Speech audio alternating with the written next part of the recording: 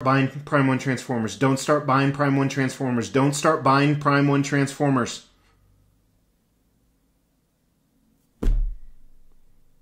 Well, shit.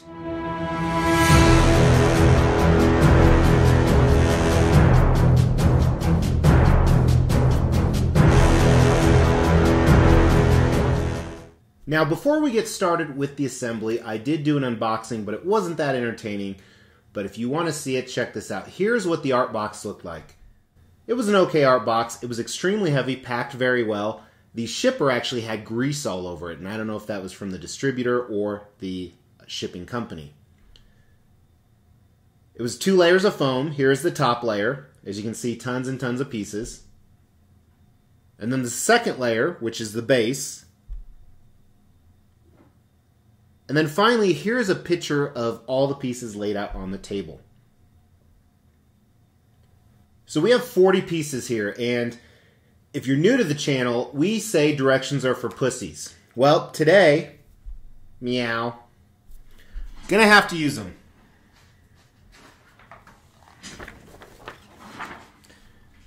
And let's get the dual cameras going for you guys.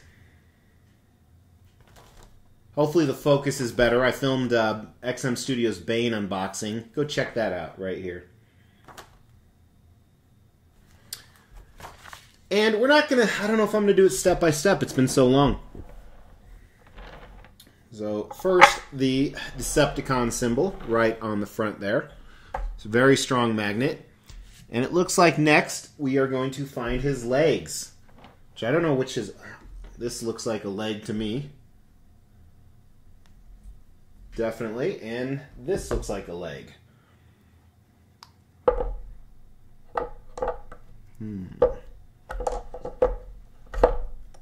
Pretty easy.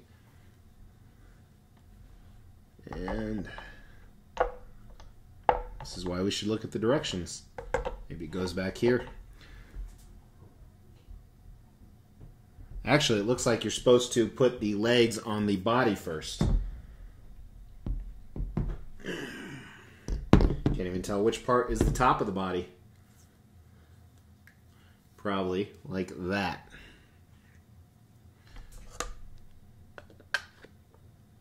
Alright, that's pretty secure. And right here. I'm fasting right now and on energy drinks, so I'm a little shaky. But voila. Wow, that was steps like 1 through 6, I think. There we go.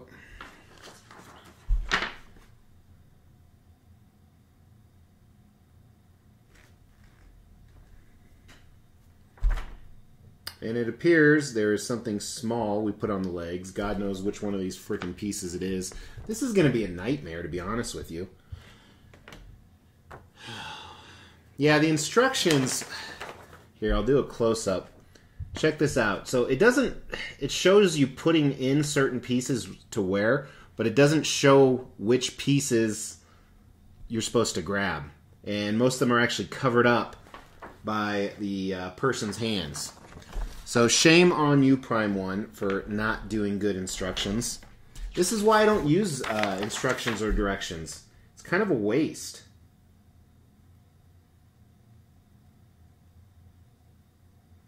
I don't even know what pieces they're putting in. And all these pieces look so similar as well. Alright.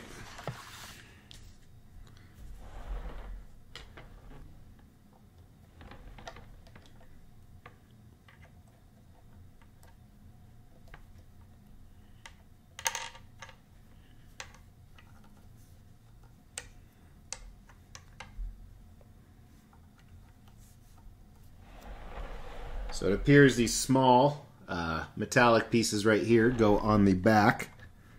Kind of a, almost like an eagle talon or claw, I think. So this one's probably backwards.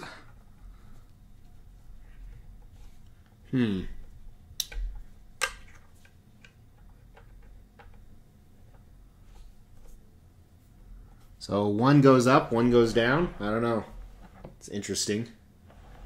See that? That's how they fit, though. And the instructions look like they're actually both down, which would make a lot more sense.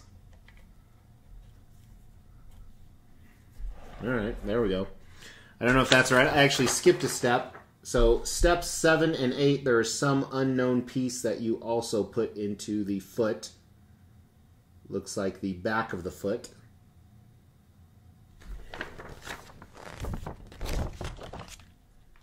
Yeah, so we're going to have to come back to that piece. The only piece that looks like the pictures is this one right here, and it does not, there's no slot to put it in. Oh, look at that. I spoke too soon. I see. Do you see it? I see it.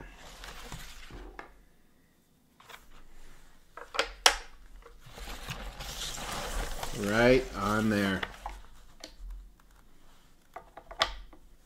And same with this one. A little bit loose, and it's not quite sitting on the ground. Somebody commented when I posted a picture of this that this is more like putting together Legos. It's actually it's more difficult than Legos in my opinion. Alright, so the next is on the back, on his ass. Looks like we have 2 plates that need to go in. And like standard issue on the instructions, they don't give you a good shot of the plates because their hand is covering it up. So I'll have to try and find something that just matches those keyholes. Well, that matches it pretty well. Right there. And a secondary one. If those aren't the right ones, then God help me. Next is his shoulder pads, which are the cop lights. That should be pretty simple.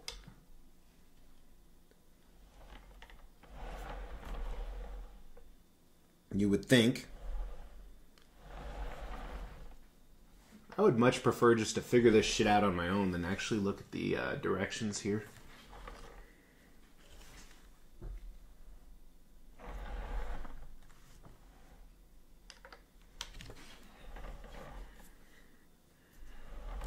Oh, still the back of the body. Alright. So one inserts right here. And the other right here. We're going to pause it right now to give the secondary camera a better view. Pause. Okay, so that should be a better view. Next piece looks like the front torso. It's hard to tell. Like I said, you know, shame on Prime 1. These instructions are pretty bad, to be honest with you. The hands are kind of covering it up, so probably similar to the way you guys are viewing it as I assemble it. There it is. That piece goes right there. I'm not looking forward to assembling the rest of the Transformers. I believe that's correct. Kind of hard to tell. And then we have a piece like this. That is going to clip right into the middle. That one was easy enough. And then we have his portrait. And it looks like we're going to put a kind of a crown on top of his portrait first. So that slid right in. And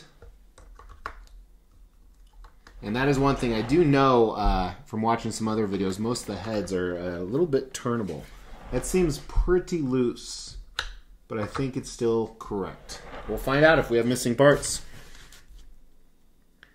Then next, his windows right here. Looks like they go up next to his head. Look for little keyholes.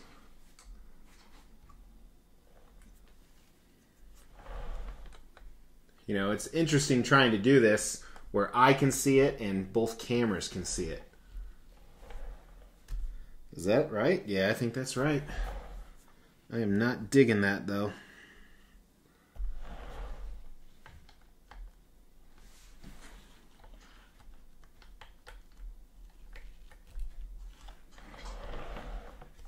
Alright. So we have those in. Then next his arms. That should be easy enough if we can figure out which one is right and which one is left.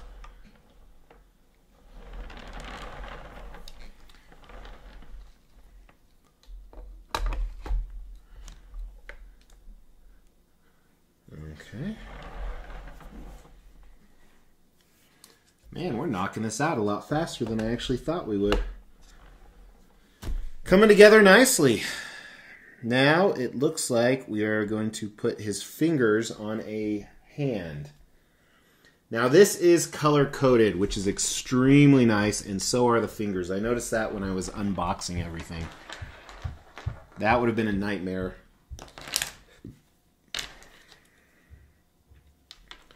So I need to make sure I get the right colors for the right hand. Can I give a heads up how that works?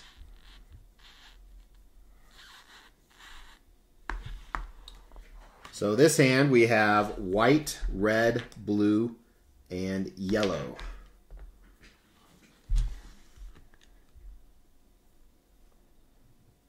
I wonder if I have the fingers the wrong way. Here is red, which is kind of like a thumb finger. Whoa, really close to the mic. That will be with the other hand.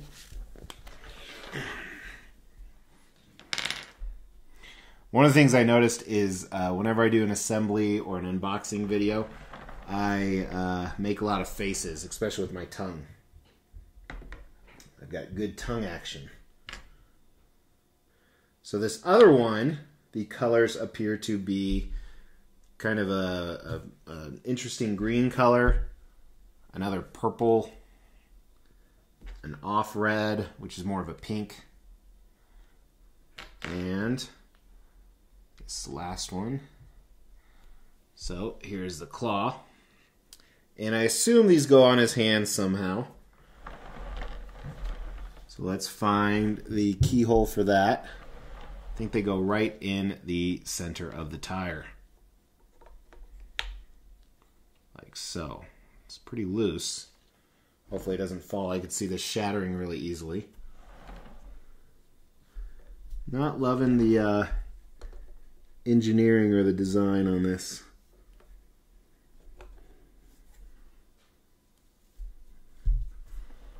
I'm going to actually take his arm off to assemble this one. Yeah, some really loose parts here. Interesting. Alright, we got the hands together, and next we have kind of these shoulder blades, shoulder pads. I don't even see how they connect.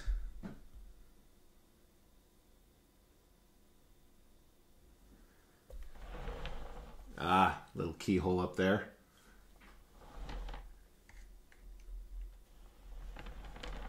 So supposedly, this could be the other side.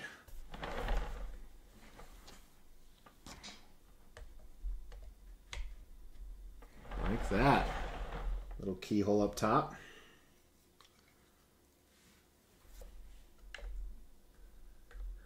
I almost feel like this would have been a lot easier not going with the instructions, which I say that a lot. I think directions kind of throw you off.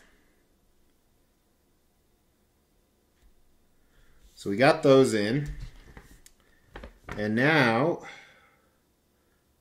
we have a number of plates. We got to figure out where these guys go. 2, 6. We got 6 of them. Yeah, good luck with that. I'm not even seeing on the directions where they are at.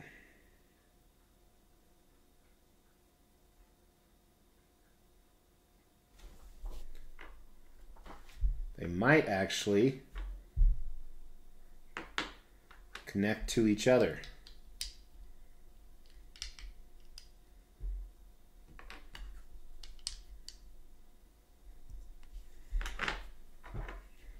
which is interesting. It works, it semi-works. I don't know if you can see that over there. Probably not with him in the way. So what I'm referring to is they have a little magnetic keyhole on this piece, but I would think that would, that's where it has to connect to the body somehow. So maybe not. Did I miss a step?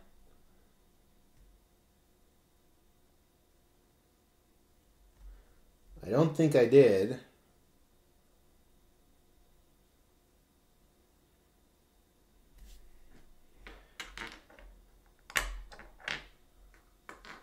All right, right arm.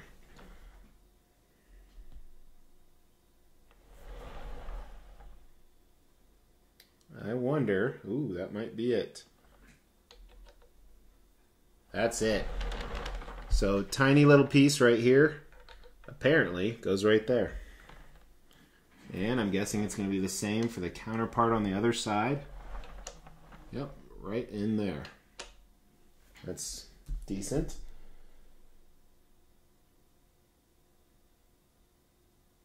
And then we have the mirrors that seem to go right below the lights.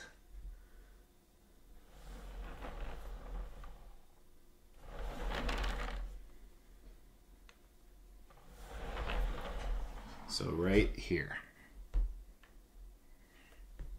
And then we have two extra pieces we have not used yet, so that'll be fun to figure out because I didn't even see them in the directions.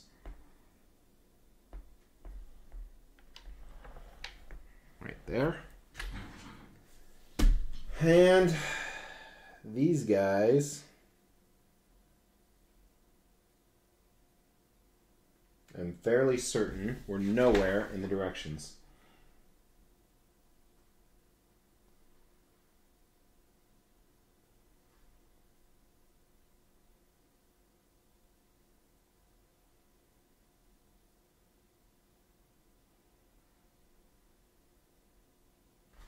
They were not. Thanks a lot, Prime One. These two pieces. So we're going to shut this down, and then we are going to do a review of Barricade.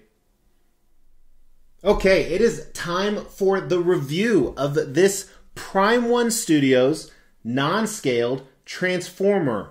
This is Barricade from the original Transformers movie. Let me give you guys some background on all this stuff of why I bought it, the movie itself. So first of all, when the original Michael Bay Transformers movie came out, the first one, I loved it. And actually, I'm in the process of rewatching it right now because I made all of these Transformer purchases. If you want to know which ones I bought, go ahead and check out this link up here. But it's a great movie, in my opinion. The second one is kind of the third one's kind of and then it gets to trash after that. But there's a certain point where you can love the character, but not necessarily the movie. For example, some of the Predator movies are like that, or Alien vs. Predator Requiem. The Wolf Predator is awesome, but the movie sucks. Same with the newest movie, The Fugitive Predator. Not only The Fugitive Predator, I like that character, but I like the Ultimate Predator that went after him and killed him. Now, went ahead and purchased him. They only made 300 of these, and there's no exclusive or collector's version. It's just 300 total. And he seems to go for a lot, but I got really lucky. I reached out to Shane at Secret Compass, which is a North American distributor, and he not only did he have it in stock, but he had it in stock for retail, and he's about 40 miles from me, so I had it the very next day, which is pretty cool. So great customer service by them. And I just saw someone selling this for $2,500. So it's, yeah, they may have some in stock. Go check them out. But purchased him. He is from the first Transformer movies, as I said. And this is Michael Bay's interpretation of the Transformers. And I really enjoy it. I like it a lot. I like these better than the classic versions, even though I grew up with the Transformers. Right now, Pop Culture Shock Toys, XM Studios, they are doing the classic versions of them. And even Prime One Studios has the Generation 1, the originals. But I like the movie versions. That's what I'm sticking with. For the longest time, I didn't want to go down this rabbit hole. What I mean by that is I didn't want to go into the Transformers line. I originally started it a few years ago. I got their Lockdown statue. And here's the piece right here. And I actually still own it, but it dropped and shattered. So I kind of gave up on the line because they're so expensive and they take up so much room. But it was the Prime One Studios winter sale. I actually got the Optimus and Galvatron, so I kind of opened up that can of worms. Like I said, on that link I showed, you can go check out which ones I actually ordered. But very excited to have this piece. And I think Barricade's badass. I like the fact that he's a police car. I liked his character in the movie, and he just looks very menacing, which we're going to talk about. So we're going to review him using the extreme scale. If this is your first time to the channel, this is the extreme scale. T on the far left is essentially a 1 out of 5. It's trash. And X on the far right is 5 out of 5. It's extreme. Anything VW or X is a good score. And let's dive right in. Let's get dimensions first. I don't have a lot of other background info because you guys saw it with the assembly. But he's approximately 19.5 inches wide. And that would make his depth about 16. And height, his tallest point is right at 25 inches.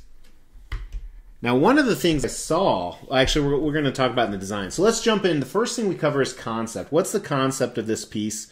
And it's a movie piece. And as we talked about before, if you're going to do a movie piece, it better be pretty damn accurate. And I assume this is because it's licensed by Hasbro and whoever was in charge of the movies. I don't know if it was Universal or whatnot. But first we have a base, and the entire line has this type of base. It's very futuristic, Transformers. I believe they all have a either Decepticon or Autobot symbol on the front, just like this one does. There's some wires, some mechanisms. And as we move up, they're all museum poses. A museum pose means that he is standing there for a picture as opposed to a dynamic pose where he's in the middle of an action. And he is transformed into the robotic aspect of him. And in the movie, the robots they look very different. So they come as kind of a generic form, and then they transform, or they take a vehicle or a mechanical technology, and then their new robot version is similar to what they were in that. This was a police car. He played a big role in the first Transformers. It was the only movie he was in, which is unfortunate. Because as you see this guy, he's very menacing. You see all the different parts of the police car. You see all the different parts of his robotic self, from his arms and legs and hands. It's really cool. I like his portrait a lot, and I believe it's a light-up portrait we're going to look at in a second. So I think, did they show the character really well? Absolutely. I like the fact it's a museum pose. Obviously, you'd like to be able to have this transform, but that's just not going to happen. Let's be realistic. And I think they stayed close to the movie.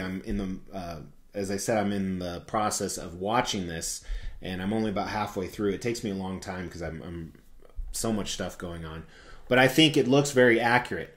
So concept, I got to be honest with you, I think it's an X. It's a 5 out of 5. They nailed it. They stuck really true to the movie. Now we're going to talk about the design. With the design, we talk about, does it go together well? Does it make sense? Does everything fit? And as you saw during the unboxing, there's a lot of loose parts. Like, for example, these claws are pretty loose. I think they won't fall out, but that's kind of a concern. His head is loose, but that's so you can turn it. So it's kind of a nice feature. He can look left or right or any direction you want. His fingers also seem like they could fall out pretty easy. I mean, you see this shaking. I think that's a design issue. The directions sucked ass. I did find out where those other parts go. They actually go underneath his torso on top of his legs. So I think if you're going to have some kind of instructions, don't have the person's hand covering up what piece it's supposed to be. Maybe label the pieces like XM Studios does, number 1, number 2. One cool thing, there are no switch outs or anything like that, but his head has a light up feature. So here's a picture of his head not lit up, and then here is a picture lit up. And it's really easy to turn on. It's just a button on the top. But as you saw, all the light up feature, not only is it pretty poor, but It doesn't come with the batteries you need. At least I didn't find them in the box. So if they were in the box, I'm mistaken. But $1,500 statue, you can't throw in a couple, dollars worth of batteries. And not only that, but the instructions said they use LR44s, the kind of the watch batteries. It's not LR44s, it's LR41s. So they're telling you to go buy the wrong battery, which that's a huge issue. Some of the other Transformers, I believe, and I'll find out when I get them and we'll review them together, you can display without the base, where it's just a flat footing. This one is not the case. You have to have the base, and I always worry because the legs are holding the body up, and one leg is not secure. It just sits on the base. So I think that's a design flaw as well. Trying to think anything else. Yeah, so I'm not a fan of this design. I think that there's definitely some opportunities. I think they should have done better instructions. I think that it showcases everything, but that's more conceptually. So I think the design's a bad grade. I think it's a U, a 2 out of 5, an ugly. The fact they have a light up feature that they don't supply batteries, or they tell you to get the wrong batteries and it doesn't light up very well. There's some loose parts. Not really a lot of display options, and the base just takes up a lot of room. Now let's talk about the paint and sculpt, and this is going to be a little weird for me. It may be weird for you too, but it is a sculpt, but it's not like there's not anatomy. There's not a costume with folds and boots and things like that we traditionally do. So I'm just going to start at the bottom and go to the top, and the paint is phenomenal, I'll tell you that right now. But we'll talk about the paint and the sculpt together, and then as we move up, we'll grade them at the end. So check out this base. It's plain. There's this big black tube running on the sides of the all over it from the Decepticon symbol. That looks good, has some wiring parts on it. But it's this, matte black finish. The base itself, very plain. It is futuristic. It's got this black colors throughout the gray to give it some wear. Nothing amazing. A lot of open space on it.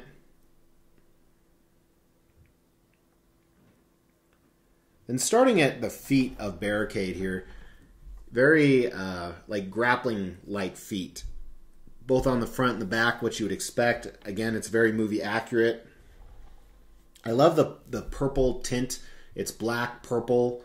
That really makes him pop. You're going to see that paint everywhere.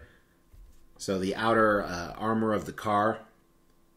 And as you move up, you see some gears. And then it looks like the rear brake lights you see on the back. I love that you see different parts of the car incorporated with this, as you should. You see some of the metallic robotic parts too moving up.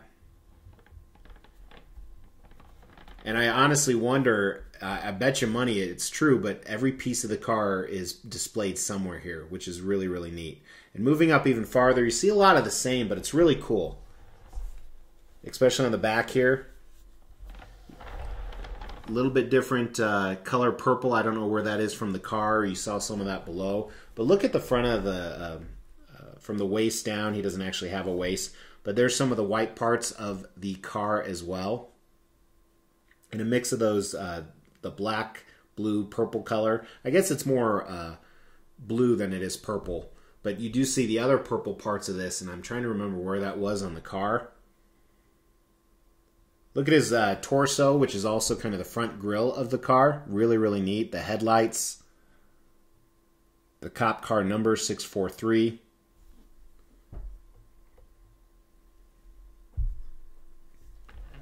And then on the rear of his torso, just a lot of that body and metallic color. Looks like you can tell the car is transformed and moved. Very cool looking. I'm loving this paint job. Then check out his lights. I think the lights could have been done better. Maybe look like actual cop lights, where you saw the lights inside of a case. Instead, it's just this red and blue kind of surfboard type thing with the white aspect, a little dirty on the white.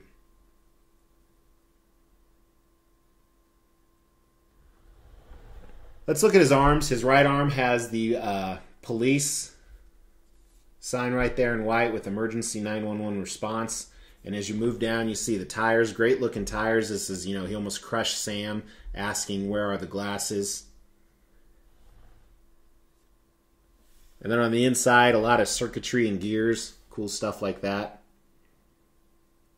And then look at his, I call them claws because they look very claws. This is what kind of makes him scary. Very cool. I like this a lot. And the other arm's identical, so we're not going to look at that. It's just in a slightly lower position. But let's look at the top here. First, you see to punish and enslave, one of my favorite parts because I remember that from growing up. And it's housed around the wheel. This, is, I believe, was the rear wheel, the rear passenger wheel. And right next to that, you see the front windows with the rear view mirrors. Very, very cool. And here's his portrait. His portrait, like I said, very scary. It's almost reminds me of a spider because of the stuff around the eyes. A few different colors in here, grays and golds, and the blue, kind of the crown on the top. I like what they did with the Transformers faces in this movie. In all the movies, actually. There's a few different shots of it. And right below you see the that other purple color. So that's it. These pieces are awesome. They really are. Let's do the rating. I think the paint is awesome. I think it's, you know, they could have done a little bit more with the base, but the character himself, I'm going to give the paint a W, a 4 out of 5, a rail. And actually, while we have that grade up, that's the same with the sculpt too. They stayed true to the movie. It really pops.